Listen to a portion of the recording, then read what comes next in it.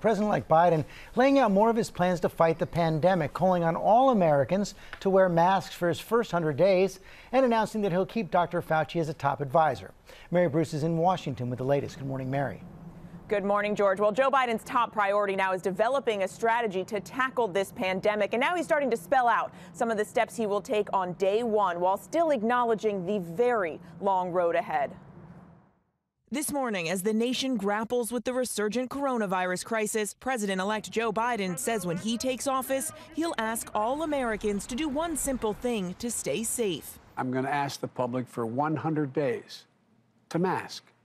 Just 100 days to mask, not forever. Vice President-elect Kamala Harris saying their administration's strategy for confronting the pandemic is just one of the many changes to come. There couldn't be a more extreme exercise in stark contrast between the current occupant of the White House and the next occupant of the White House. But Biden is asking one member of the Trump White House coronavirus task force to stay on the job, Dr. Anthony Fauci. Biden extending the invitation during their first meeting since the election and offering Fauci a promotion. I asked him to stay on in the exact same role he's had for the past several presidents.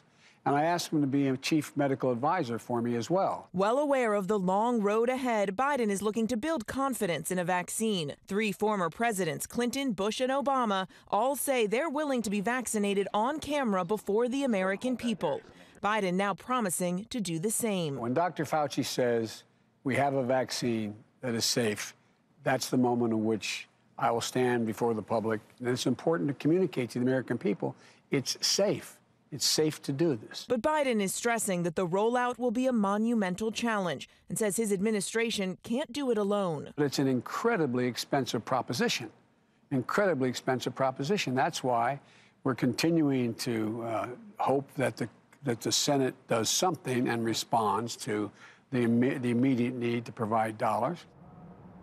Biden is now backing this new $900 billion bipartisan compromise bill to finally provide some COVID relief funding. But he is going to want to push Congress to do more. And like the rest of his agenda, that too will hinge on who ultimately controls the Senate, George. Right. And we know that President Trump is heading to Georgia tomorrow to campaign for the Republican candidates for that Senate in the runoff on January 5th. It comes as a lot of his allies are worried that the attacks he's made on the election system in Georgia is going to make it harder for those candidates.